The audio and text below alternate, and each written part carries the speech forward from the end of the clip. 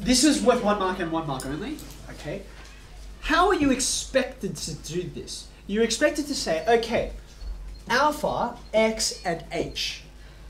And clearly all of these are the same patterns. It is exactly the same thing, right? So I'll just do it for one.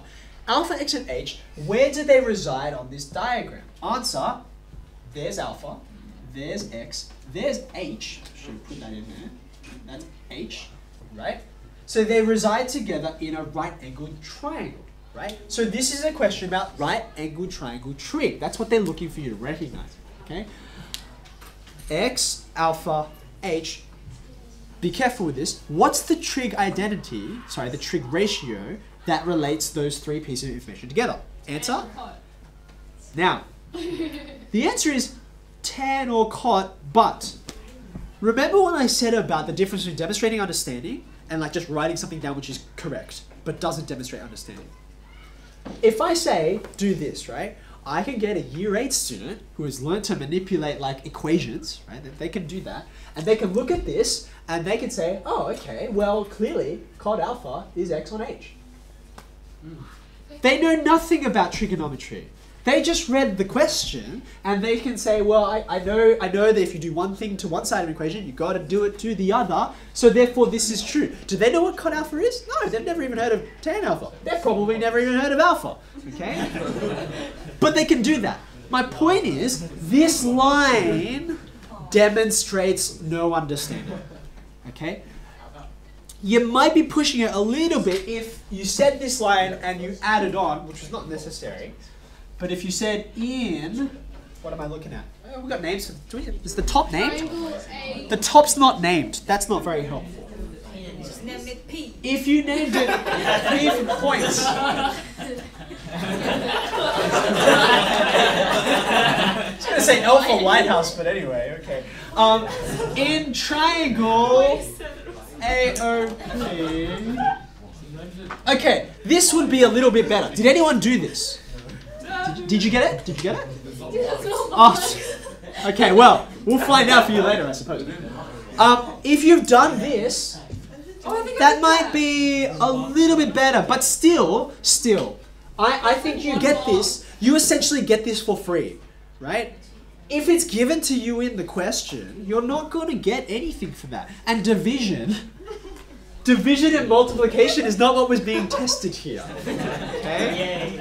So, therefore, what were you really expected to do? In the same triangle, you should have said tan alpha is opposite on adjacent, h over x. So then, you take the reciprocal, and then you've got, what did I get? Then you've got your result. So, I hope I have convinced you of why there's a difference. Like, you're like, cot or tan, what's the difference? Answer, you receive this for free. So there is a difference in demonstration of understanding, right? So totally back that decision. If you didn't get that mark, sorry, but I think it's legitimate. Right? Let's move into part 2 and part 3, which are both demonstrate questions, show, right? What's the result we want for part 2? It's this.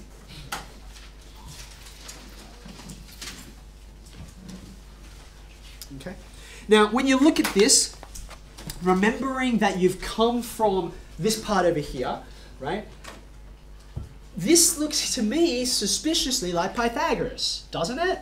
You've got a square root, you've got 2 squares under the square root. So this is not that complicated. Again, you can sort of backtrack a little bit. Like, where would this have come from? This 2 clearly actually belongs on this side, doesn't it? 2AC. Where is 2AC on this diagram? AB is 2AC, isn't it? Right there. And can I just say, you see that it slaps you in the face as soon as you draw the diagram, right? When you don't draw it, you stare and you're like, are those meant to be equal? Like, oh wow, those lines are really long. Who knows what those mean? And you don't see it, okay? You draw it and it's just, there it is. Okay? So all you would say is in triangle, which triangle is it? Which one are we using? AOB, perfect, right? In AOB, you invoke Pythagoras and you would say, the hypotenuse is y squared, right? is equal to x squared plus ab squared. Happy with that? Yeah. You can then take your y squared over the other side. What's this thing? This is 2ac all squared. Yep. Okay. So now you're almost there, aren't you? Okay. We'll just rearrange a little bit. We'll swap this over the other side. We will take the square root. If you really want to be fancy, at this point you would say because AC is greater than 0, that's why you don't need to take the negative case, and then you divide. Okay, so not complicated. Once you see the direction you have to go in. Okay? Now, when you look at part 3, it looks intimidating because they've gone back to all of the tans and cots and all that kind of thing. But all they're doing, like, it's all interchangeable. Because the x's and y's and the cots, they're all speaking the same language, you just need to rephrase things. Okay? So now, where shall I do this? I really want my diagram still on the board. Okay, I'll try and fit them over here.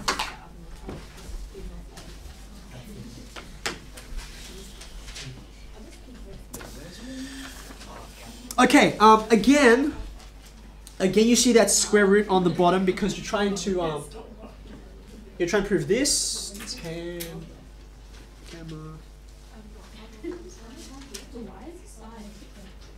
3. What's that? Cot squared? Whoa, is that a Y? It's a gamma. It's a gamma. Okay, now stay with me. You see a square root again, and you see squares under the square root. What are you thinking? Oh, yeah, You're thinking Pythagoras again. Okay, it's not hard, right? But clearly you're going to be in a different triangle. Which triangle do you think would be most useful to us? I'm thinking, remember I did part 1, and then I did part 2, and then I did part 3. Part 2 is leaning due towards a particular triangle. Namely, let's get another color. Right?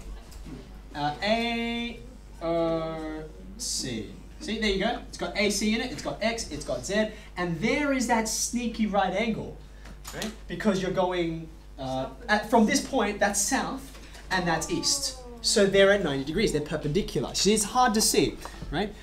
In that triangle, in triangle AOC, invoke Pythagoras. You'd say AC squared, plus X squared equals Z squared, right? I've talked before, by the way, about writing your Z's in a way that's helpful to you. You don't have to, but you better write your Z's properly.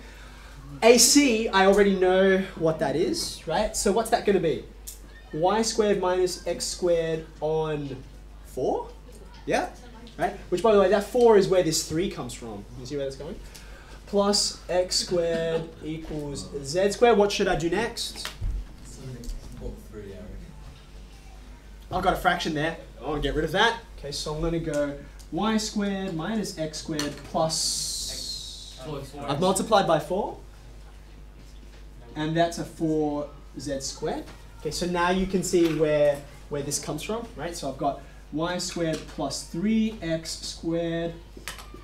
Do I need to keep going? From this point, there's just a straight substitution of all of these pieces, right? The H's all disappear because they're common between all of them, so you just divide through by H squared, okay? And then you pretty much just have to shuffle things around. Do you want me to do it, or are you okay? Yeah. Yes. Okay. Yes? Did you root it to make it easier for you? Because Where? then you can get rid of the 4Z squared. So you get a 2Z. Oh, you mean take the square root here? Yeah, sure. Okay, so and it's true because we already have this squared plus 3 of this squared, so I am ready to take the square root. It's a good point. So I've got this, and that's going to be 2Z, and again I can say because the side is because Z is positive, because it's a length. Okay, it's a side. Okay, and now I'll put in all of my. The H's have come out. Well, anyway, all right, let's do it. Here are X, Y, and Z. X, Y, and Z up here. So I've got. All right. H squared cot squared beta. H squared cot squared alpha. 3 of them. Sorry, watch out for that. What do you got over here? 2H cot gamma. So far, so good. Yeah. These h squareds are going to come out from underneath the square root and become an h on the outside. So that's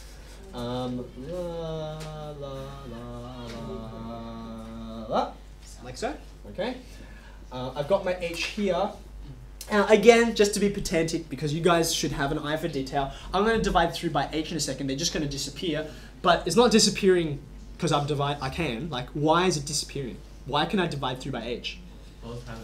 Because h is not 0. It can't be 0. It's a lighthouse, right? So, because you can't just divide through by numbers, right? You will lose solutions if and when h is 0, but h can't be 0. So I've got this. I might as well at the same time divide through by 2, right? So I've got cot out gamma here, and the reason why is because h is not 0. And I'm there, right? I just have to take the reciprocal. I'll put everything on the right side as well. Sorry, that's 10. 10, we've taken the reciprocal, so you've got gamma 2 over all of this stuff. Oops, I wrote it around the wrong way, but